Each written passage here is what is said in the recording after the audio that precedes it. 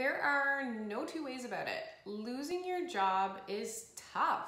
So whether you've lost your job as a result of a layoff, you've quit, you've been part of a reorganization, it's hard and you're probably going through lots of different emotions. And with that, it's easy to get overwhelmed, but hard to know what you should actually be doing to move forward. Hi, I'm Shauna. Welcome to Career Interrupted. If you've recently gone through job loss, be sure to stick around, and I'm going to tell you why it's really important to not go on the rebound. You know what happens in our personal lives when we go on the rebound. Rebounding can mean that we make rash choices that maybe aren't the best decisions over the long term. Can be a hard thing to overcome when you're kind of panicking because you've lost your job, your primary source of income. Likely you're saying like, I've got to get the next one lined up right away. But what if you were intentional about it?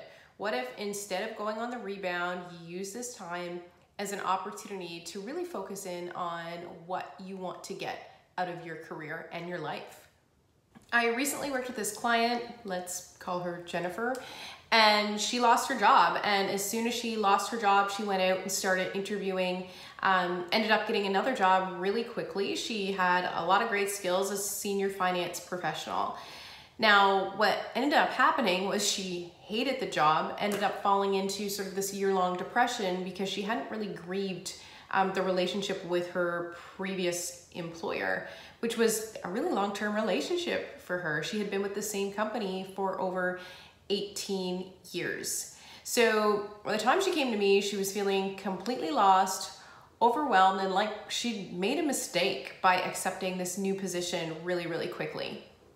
If we take job loss and look at it in sort of a bigger picture and look at it as a life setback, we can learn from that. And when we start to look at the bigger picture and look at job loss as a setback, we know that how we respond to that setback is really going to say a lot about us and our future.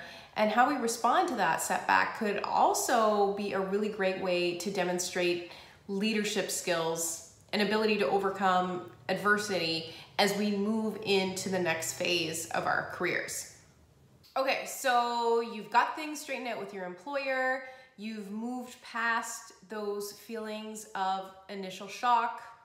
Now, I'm gonna walk you through 5 practical things that you should do in the weeks following job loss. Focus on the future. So the first thing you've got to do is really get out of like that coulda, shoulda, woulda mindset, thinking about like, why me? Why now? Why not my coworker? You know what I'm talking about, that like little trail you can go down pretty easily. Instead of focusing on what coulda, shoulda, would have happened, why not shift your focus to the future and all of those possibilities? Now is a great time to sort of take stock of your professional career, set clear goals, set a specific career target. Think about how you're going to manage your budget through this time of transition. So change the mindset from focusing on what coulda, shoulda, woulda been when it comes to your career at that company, and focus on what's next and how you're going to get that. If you're finding this video helpful, please be sure to subscribe to my channel and give it a thumbs up. Remember, your job does not define you. It never did, it never was. And I cannot stress this enough, having been in those conversations behind closed doors. So much of the time, there are decisions and politics, and people have these agendas they're looking to self-fulfill. And that can end up impacting you in your professional career.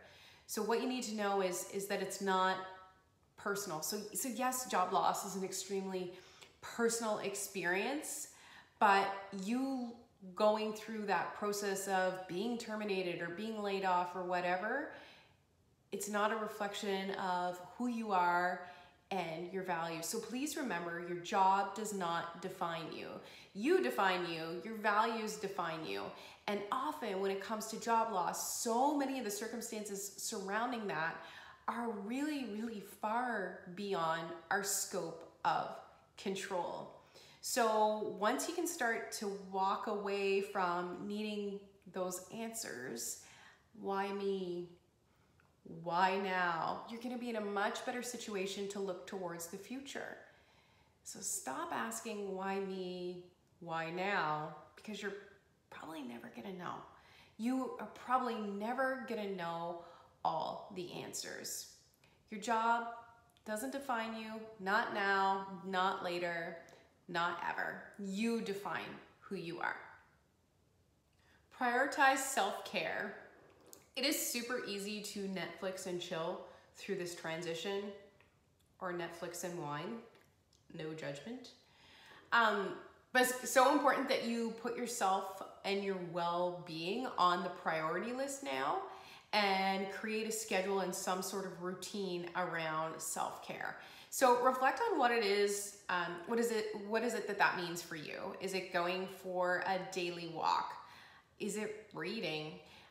Focus on what makes you feel like you, what recharges your batteries. What activities do you do that make you feel rather really, really good and happy? Put those activities on your priority list, because you've got to take care of you in order to become the best you on the other side of this big transition. Work your network. Now's the time to start reaching out to that contact list of yours. Start leveraging LinkedIn. But wait, before you do it, I want you to make sure you have a really clear idea of what you want. That's why step one is so, so important. Focusing on the future, creating a plan, setting clear career goals. Don't dive into this reaching out to your network without knowing what you want to get from your network. So before you start reaching out to folks, I think it's really, really important that you can articulate a couple of key things. One being what you need help with, and two being how this contact can actually help you.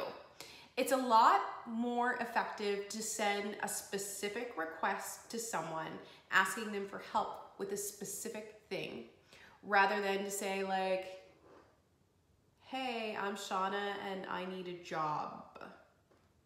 That makes it really, really hard for the contact in your network to engage and help you, because they just plain don't know what you want them to do.